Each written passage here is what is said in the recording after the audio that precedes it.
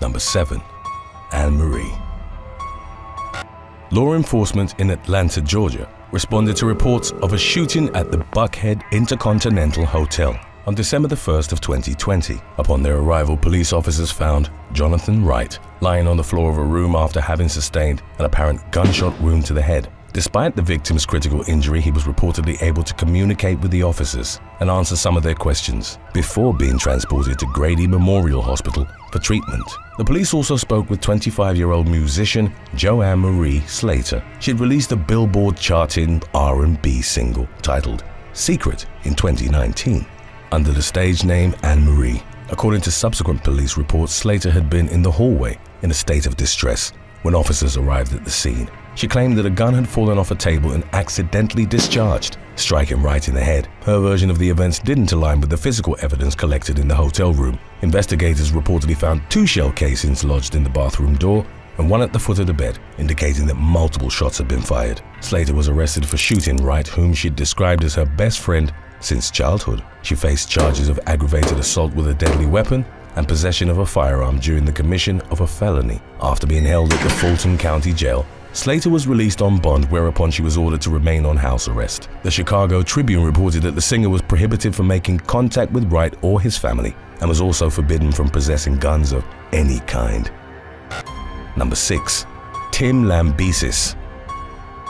In the early 2010s, Tim Lambesis, the lead singer for the California metalcore band As I Lay Dying, separated from Megan, his wife of 8 years. Court records detailed how in 2013 Lambesis was unhappy with what he perceived to be his estranged wife's intention of limiting his access to their 3 adopted children. The 33-year-old also reportedly became dispirited and angry about the amount of money Megan would receive in a potential divorce settlement. It was around that time that the metal vocalist began devising a plan to have his wife killed. On 2 separate occasions, Lambesis allegedly approached an individual at the gym about his murder plot and, shortly thereafter, got in contact with someone whom he believed to be a hitman. Upon reaching an agreement with the contract killer, Lambesis gave him an envelope containing $1,000 in cash, photographs of his wife, her home address, and the code needed to get through her security gate. In order to establish a solid alibi for himself, Lambesis planned to have the murder committed while he was with his children. However, on May the 7th of 2013, the singer was taken into police custody on a charge of solicitation of murder. It subsequently emerged that the hitman Lambesis had hired was actually an undercover detective. The audio recording of their transaction was played during the case's legal proceedings, which culminated in May of 2014 with Lambesis being sentenced to 6 years in prison. He was released on parole in December of 2016 and subsequently reunited with the other members of As I Lay Dying. The band released an album titled Shaped by Fire in 2019. Number 5. Ari Lennox. Ari Lennox, an R&B singer signed to rapper J. Cole's Dreamville Records, was taken into custody at Schiphol Airport in Amsterdam on November the 29th of 2021. Initial reports on the incident indicated that the 30-year-old had been excessively confrontational towards an airline employee in the moments leading up to her arrest. According to a spokesperson for the Netherlands National Police Force, airport security had suspected that Lennox was intoxicated when they detained her for displaying what was described as aggressive behavior. It was also subsequently reported that the Royal Netherlands Marechaussee was investigating threats that Lennox had allegedly directed towards the airline employee and a security officer during the incident. In the wake of her arrest, the musician sent out a series of tweets detailing her perspective on what had transpired. Lennox revealed that she'd gotten into an argument with a female staff member for allegedly racially profiling her, and also accused Amsterdam security of hating black people. Her social media updates on the situation garnered widespread support from members of her fan base, many of whom considered her arrest to have been unjust and discriminatory. Number 4. Gretchen Wilson. On August the 21st of 2018, Connecticut State Police received reports of a minor disturbance on an incoming flight to Bradley International Airport in Windsor Locks near Hartford.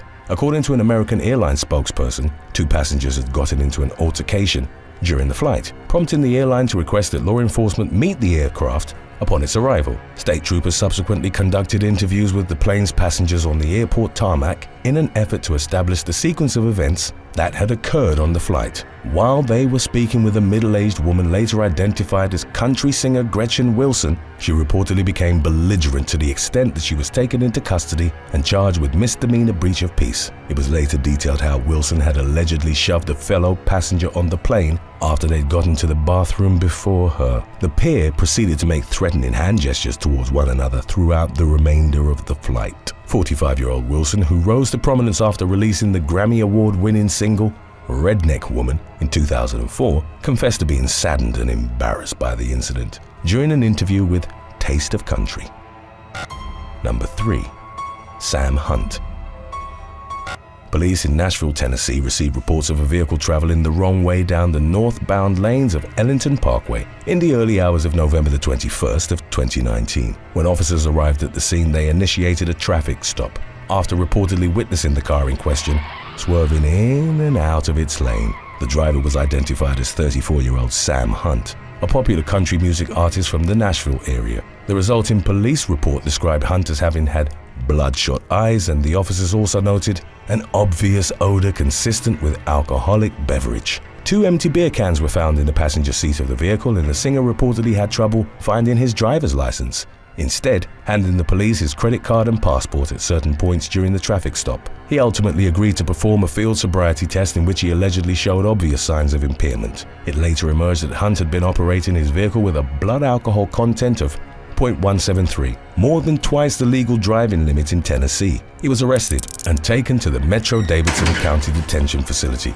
on charges of driving under the influence and possessing an open container. In August of 2021, it was reported that Hunt had pleaded guilty to his charges and was consequently given a suspended jail sentence of 11 months and 29 days. The Grammy Award nominee was also ordered to complete an alcohol safety course, and his driver's license was suspended for 1 year. Today's topic was requested by It's Me, Brian Ghostboy, Elizabeth Nash, Street Board Torbay, and Micah Tisdale. If you have any other topics you'd like to learn about, subscribe and let us know in the comments section below. Number 2. Big Lurch.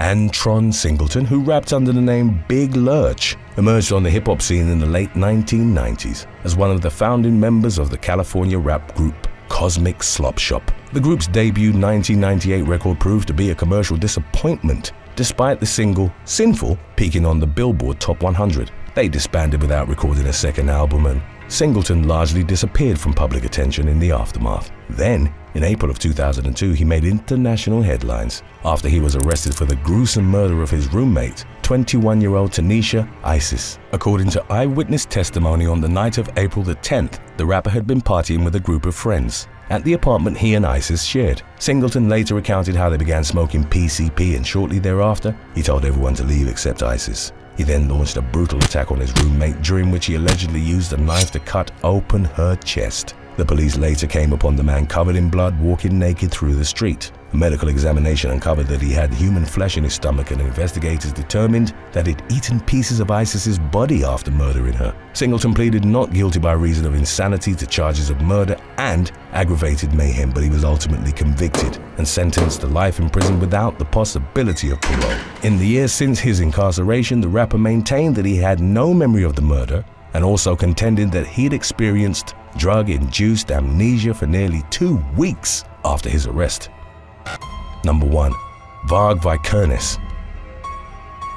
In August of 1993, Norwegian black metal musician Varg Vikernes drove from the city of Bergen to the Oslo residence of Øystein Aarseth, better known by the stage name Euronymous. The two men had previously been part of the influential black metal band Mayhem, but experienced a falling out in early 1993. On the night of August the 10th, Vikernes killed his former bandmate by stabbing him multiple times. Euronymous' body was later found outside his apartment with 23 lacerations to his head, neck, and back. Although the Norwegian media initially blamed the death on black metal artists from Sweden, it was reportedly shortly thereafter that Vikernes had been found responsible for the murder. Following his arrest, it emerged that Vikernes was not only facing criminal consequences in connection to the deadly stabbing, but also for a series of arson attacks on Christian churches that he carried out between 1992 and 1993. The prominent black metal artist faced further charges after the authorities found more than 330 pounds of explosives in his possession, which he'd allegedly intended to use towards the destruction of the Blitz House, a communist and anarchist social center in Oslo. In May of 1994, Vikernes was convicted on all counts levied against him.